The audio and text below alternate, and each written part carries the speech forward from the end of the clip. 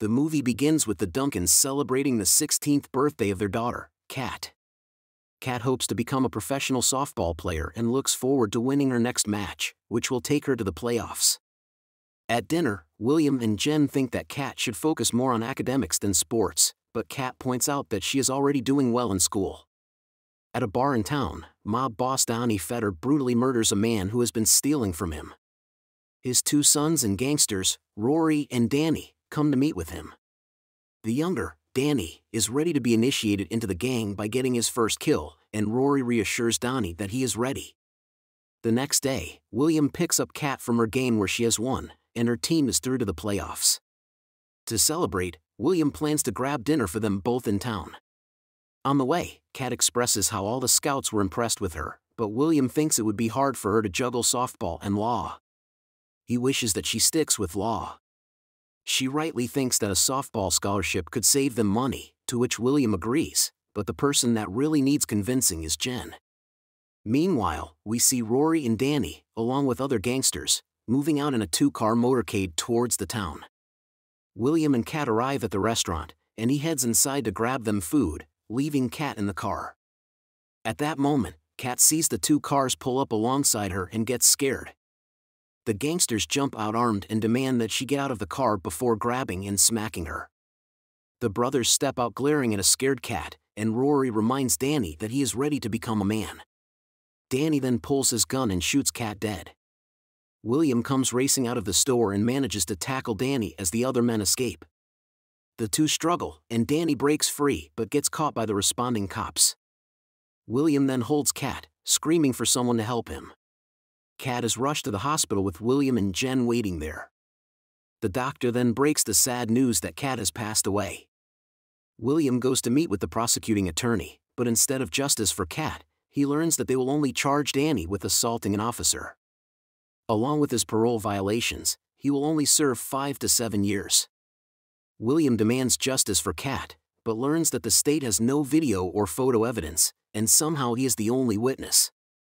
Since he suffered a concussion during the struggle with Danny, she adds that his testimony can easily be dismissed as hallucinations due to shock. She suggests that he accept a plea deal instead of going to trial. In court, William is asked to point out the shooter, but knowing that justice will not be served, William denies seeing the shooter clearly, and the judge orders that Danny be freed. Danny soon reunites with Rory outside the jail, telling him how proud he is. In the car is also Donnie, who tells Danny that he is now a man and has the potential to run the streets. They talk, unaware that William is observing them from a distance and follows them as they drive away. William then parks outside a building where Danny frequents. He sees Danny step out of the building, then drives right into him, breaking his leg. William takes out Kat's softball bat from his car. Danny warns him that he will regret this, but William only cares for his little girl and brutally beats Danny to death. Danny returns home, washes the blood from the car, and wipes the bat clean. He puts on a sweater to cover the blood splatter on his shirt before going in where Jen is watching a video of Kat's birthday party. She asks about his sweater, but he claims he was just cold. William then heads to the bathroom to wash up and breaks down in tears over what he has done. The couple tries to sleep that night, but thoughts of Kat keep them awake. William thinks he could have done something different that day to save Kat's life and begins to shut down on Jen. Rory and his goons head over to the club that Donnie owns. He delivers extortion money to his father, but it is way short. Donnie feels disrespected, as he has allowed Rory and his friends to run free in town and expects his cut in return. Meanwhile, gangsters inside the club get pictures of Danny and get worried. When Rory steps out, the gangsters break the news to him. Rory gets to the scene in a rage, demanding to know what happened to his brother and who the culprit is, but the cops turn him away as he watches his brother being taken away. William is at home when Detective Chen turns up to speak with him. He breaks the news of Danny's murder and wants to know William's whereabouts around that time, but William lies that he went for a walk, which Chen backs up.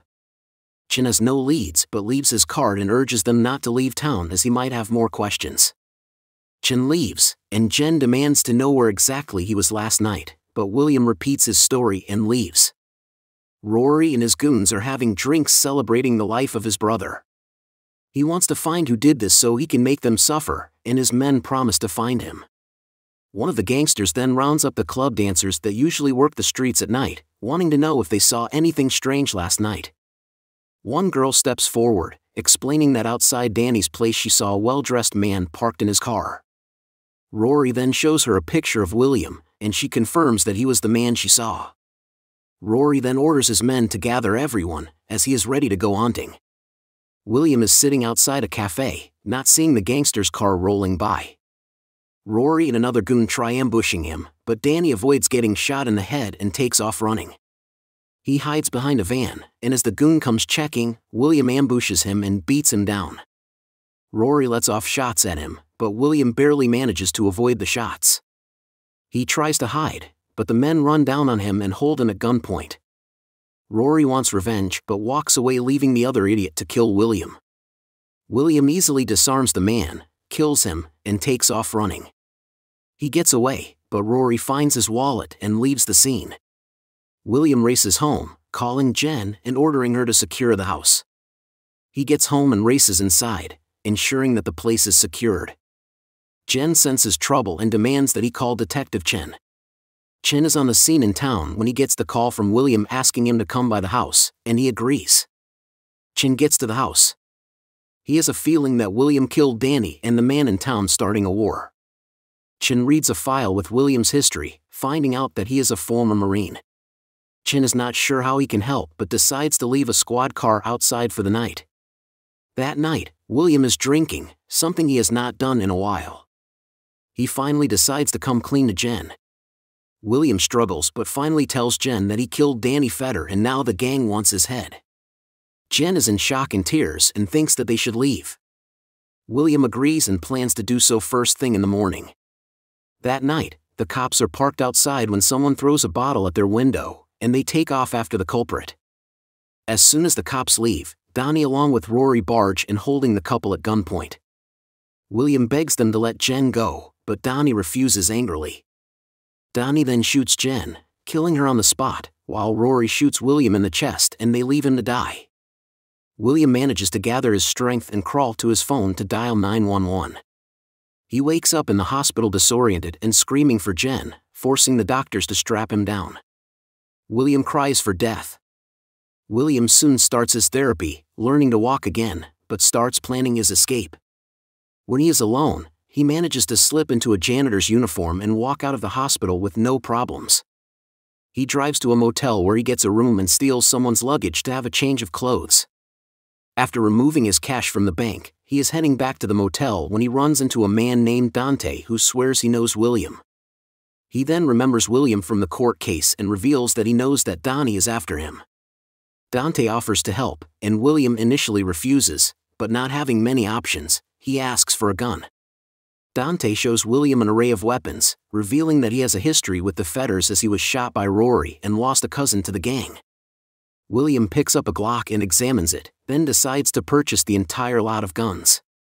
Seeing that the enemy of his enemy is his friend, Dante decides to sell everything for 10 grand. William easily hands over the cash, and Dante wishes he had asked for more. William then buys Dante's car for another 10 grand and sets off. He heads into the woods where he begins to sharpen his skills and strengthen his body, preparing for his revenge. Donnie is mad at Rory, scolding him for not watching Danny's back, saying it should have been him. William goes to visit the graves of his family and leaves flowers on their graves. He then hits the streets, scanning for any sign of the Fetter gang. He spots one of their cars parked outside a home and grabs his gun. Inside, a large gangster is busy playing games. William bursts in, shooting the man in the leg. The large man fights back, and both try to get the upper hand with some powerful strikes. William barely manages to hold the man off before diving for his gun and shooting him in the stomach, dropping him. William demands to know where Rory is, but the gangster is hysterical, begging for an ambulance. The man offers to give up Rory for an ambulance, and William agrees, but when the man gives up Rory's club, William shoots him in the head, killing him. Detective Chen and his team soon arrive on the scene, and he knows this is William's doing. Chen then goes to meet directly with Donnie, revealing that William is still alive and he is aware of the feud with him. Chen reveals that he came alone because he wants the bloodshed to end and asks to speak with Rory, but Donnie initially refuses. Detective Chen then threatens to disrupt the relationship that Donnie has with the police force, so Donnie relents and calls Rory into the room. Rory enters the room and learns that William is still alive and his buddy was just killed. Chen suggests that Rory leave town for a while, as William will not stop until he is dead, but Rory just laughs in his face and berates him for wasting time when a murderer is on the loose. They demand that Chen leave, and seeing Rory's cocky attitude, Chen leaves them to their fate. Donnie then orders Rory to end this and find William and kill him. Meanwhile, William is parked outside their building watching as Chen leaves. William follows Chen, suspicious of his meeting with Donnie. As Chen is heading inside, William holds him at gunpoint and pushes him inside. William reveals that he saw Chen meet with Donnie and wonders if he is a dirty cop. Chen reveals his true intentions meeting with Donnie and urges William to let go of his quest for revenge. William finds his comment disrespectful as his entire family was wiped out by the gangsters. William decides to spare Chen and tells him that all this will be over soon, warning him to stay out of his way or he will kill him too. The next day, Rory gathers some men and goes hunting for William, who is actually in their parking lot waiting. He steps out acting drunk before knocking out the lone guard at the door. William heads inside the busy club looking around until he finds Donnie's office and comes face to face with the boss. William takes a seat in front of Donnie and reveals that he feels nothing now that he is face to face with his wife's killer and wonders if Donnie felt the same killing her. Donnie is resigned to his fate, seeing no way out, and urges William to get it over with. Without another word, William kills him with a shot to the head. William then takes Donnie's phone and calls Rory, telling him that his father is dead. Rory warns him that he will kill him, but William replies, "You can't kill what's already dead." Rory and his goons return to the club, guns drawn, and barge inside. They come upon Donnie's dead body, but Rory thinks he got what was coming to him. They then hear William over the speakers taunting Rory, and he orders his men to find him. The men split up in the dimly lit club before William opens fire on them, kicking off a shootout. William manages to ambush one gangster and hold a gun to him, but Rory shoots the man dead, forcing William to run away. He manages to jump in his car and escape the gunfire but ends up taking a bullet in the shoulder. He gets back to his motel where the girl that pointed him out before sees him and informs Rory. William gets to his room when Dante comes in, realizing that he got shot. Dante then uses a pair of scissors and begins removing the bullet. Meanwhile, Rory and his goons arrive at the motel. They enter the lobby and ask about William's car, but when the clerk has no idea, Rory shoots him in the head. He then climbs atop his car and shouts at William to reveal himself. As he yells, William takes aim with his rifle but misses. The men open fire, and William and Dante run out, guns blazing, managing to jump into Dante's jeep. Rory and his goons give chase, and the two exchange gunfire. Rory and his goons are catching up, so Dante calls in a favor from a gangster named Roach, planning to lead Rory into an ambush. Dante then drives into Roach's garage, and his goons open fire on Rory, forcing them to escape. The gangsters close up, but just then, Rory and his goons come crashing into the garage. During the shootout, Rory kills Roach with a shot to the head. He then shoots Dante before somehow wiping out all of Roach's men in a hail of bullets. With only he and William left alive, he calls for William to finally show himself. As he monologues, William tries to ambush him but gets shot in the stomach. Rory hesitates, killing William immediately, giving him time to grab a screwdriver and stab Rory in the neck, killing him. Turns out Dante survived being shot and manages to escape before a team of cops turns up. Chen and his men gather up the survivors before they stumble upon William. William asks Chen if they can go have a drink before he slowly dies from his injuries. Chen hopes getting his revenge was all worth it in the end. Remember to subscribe and turn on notifications so you can watch more movies like this. Thanks for watching.